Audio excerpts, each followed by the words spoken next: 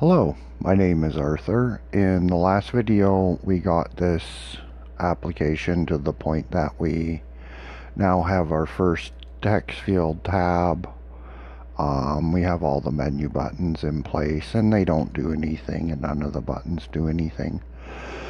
We started off this little series with an application with less buttons, but the ability to add tabs and remove tabs.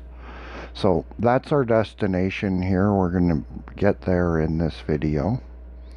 And then after that, I'm not sure what I'll do for videos. It's like I don't get a big response to my videos, so I don't know if I'll do much more on this topic. So I've emptied out the two button click functions. So they used to print something. So those are now empty. We have add tab. Now, if we're going to call add tab on the click of a button, this function needs to be underneath this function, or we have to start declaring all of our functions. So I find the easiest thing to do is to have, when a function makes a call to another function, it should be beneath that function. So we'll just cut this out of here. We'll put it underneath here. That way when it compiles, this function will know what add tab means because it reads it from the top to the bottom. So for this function to call add tab, it's best if it's underneath the function it's calling. So that's the first thing we'll deal with, is we'll deal with adding a tab. Now, I think that we already used string compare once here. Yeah. And I mentioned that for this to work, we have to have included string H. That's part of that library. So we're going to use that to determine what button was pressed. So on button clicked, we need to make the G pointer data useful, because in its current state we just can't compare it against the word new to know that's what button was pressed. So let's get our tabs to 2 because I've restarted this software since the last video. So what we'll do is we'll declare a variable. We'll call it button, and that would be a pointer. It will equal bracket char pointer, close that bracket, data, semicolon. Now we can compare button against a string word. So we'll go if string compare button. We'll compare that to the word new, which is the label that got passed in the G pointer data. And if that is equal to 0, the value that would be returned from string compare if they match.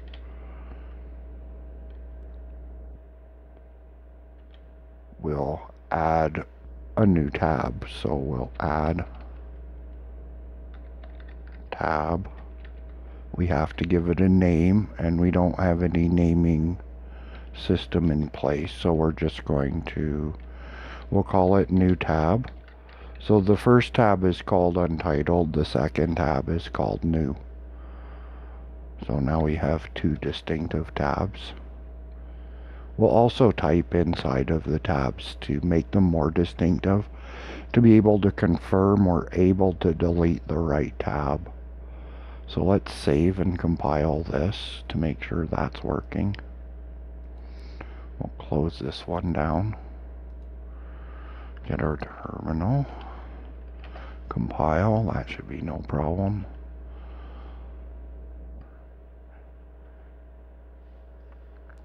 And we'll see if we can add a tab. So we have a new tab, but we can't delete them yet. We'll check from the other button. That also adds a tab. So now both of the new buttons work to add a tab. So that's the first part. Now the second part is the trick. It's to get the signal to pass something up to close tab that we can use to identify what page we're closing. So in order to do that, we have to actually move where this signal is at. So we're going to move this so we can attach something important to it. So we're going to cut that out. Let's move it right down until after the notebook page has been made. And we'll just bring that back a tab so it's in the right place. And let's bring this line down. So what we're going to pass as the G pointer data is the scroll window. So we'll just put scroll window into here. Now we're passing a pointer to one of the children of the notebook, of the page. So the scroll window is a direct child of the page.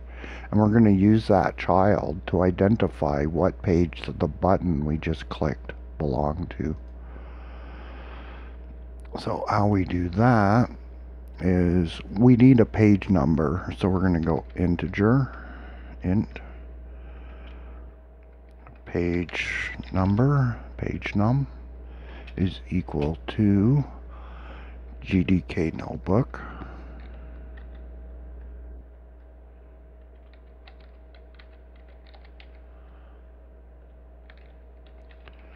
Page num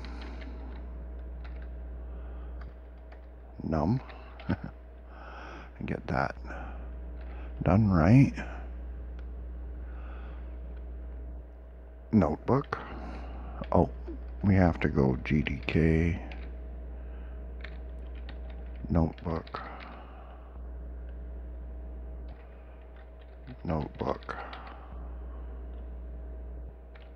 comma, data. So what this function does is it's going to look for data, which is a pointer to the scroll window, and it's looking for which page it is a child of, and will return the number of that page. So then from there we can go GTK notebook, remove page, GTK notebook,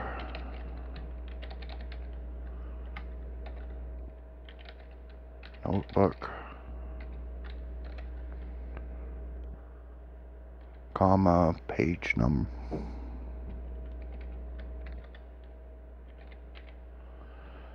And that should let us identify the page number for the button that was pressed. Let's deal with this typo. Look across this, see if we have any more typos. It would be nice to do a whole 4 lines of code and not end up having to debug it because of all the typos. So that should be working. Let's see if it compiles.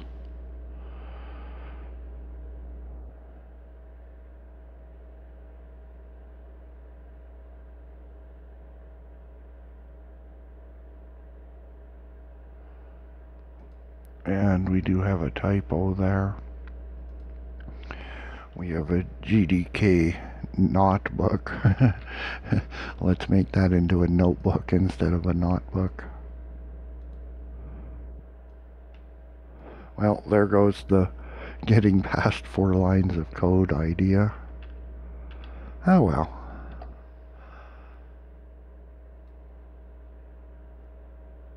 When you got those fumble McThumbs on the keyboard, that's the way that life plays out.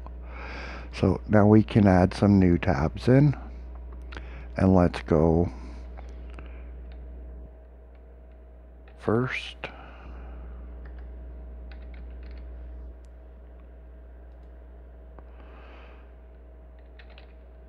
Second.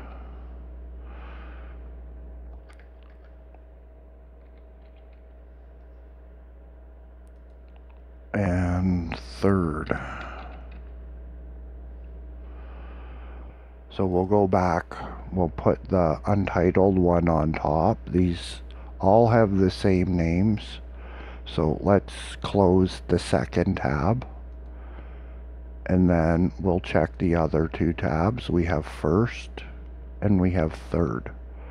So let's close third. That should be obvious. We have first left. We can close untitled, leaving us with first.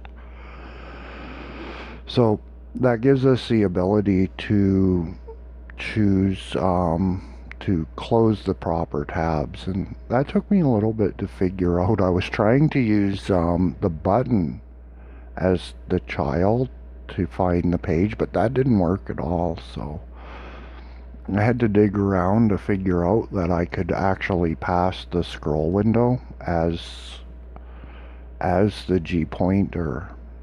And yeah, some of this stuff, it's just not obvious in the documentation, and it takes a little bit of pounding away at it to figure out what exactly is going to work. So that's pretty much what I have figured out so far. I could leave off with one suggestion on this particular structure of data, and the idea of getting different kinds of buttons working and how a person might go about that. So inside of a struct, we can make a struct as a member, and one thing that we could do is we could use string compare as a method to discern between different types of buttons. So if we were to define a struct for, well, maybe this should actually be menu items, because thinking of them as buttons is probably wrong, because they're menu items in the first struct, and these are sub-menu items. And yeah, they're buttons in a sense, but maybe the naming isn't very good there. So if we defined another struct called like submenu to go with this menu struct, which I called button, but maybe that wasn't the best name, we could make that struct have two members, a label and a button type, which would also be a char. So we could have like normal and check for a check button, which is what we have here. These are check buttons, and they act like toggle buttons. So the check button is very slim on documentation in GTK documentation, but it refers you to toggle buttons. Then we would have to restructure the data. Like the data would have to be restructured, and there'd be a whole bunch of curly brackets around things. So we would have new and its button type, and then brackets, and then open, its button type, and brackets. That would apply for different menu items. I kind of picked the menu items that I did on purpose. So I don't have all of these different view options like word wrap, but that would be something that, well, I might want to put in, or make the toolbar come and go with the use of different kinds of buttons. So I thought that was worth mentioning. I went with more straightforward because the idea here was more beginner, and doing something tangled like that, I could figure it out, but putting it into a clear explanation in the video That's not always the same story as being able to figure something out. Yeah, one example of that would be where my desire to make this is coming from, because I've been working with text view for a little while now and been making I have one application that's getting pretty close to being reasonably able to highlight. So do syntax highlighting for C, only for the language C, where this one, it can do a whole bunch of languages. But I've been working on C because that's what I'm trying to learn. So if I learn how to do syntax highlighting and a bunch of the rules to go with the syntax highlighting, then I'm learning a lot about C by doing it. So yeah, that would be another example. Like, that's something that I've almost got working, but it's probably not something that I could do a video on as easily as I could do a video on this, because this is a little more easier. So that's it for now. I might do some more videos, maybe if I get some response to these ones, and yeah, but I'm not really sure. I'm gonna press forward and try to get my buttons doing some things, learn how to open a file and save a file and some of those types of things. Yeah, hopefully this was helpful and got somebody else to start on a GUI where they can do the same thing and actually have some functioning buttons to start building off of and doing something with. So hopefully it was useful. Until the next video, take care.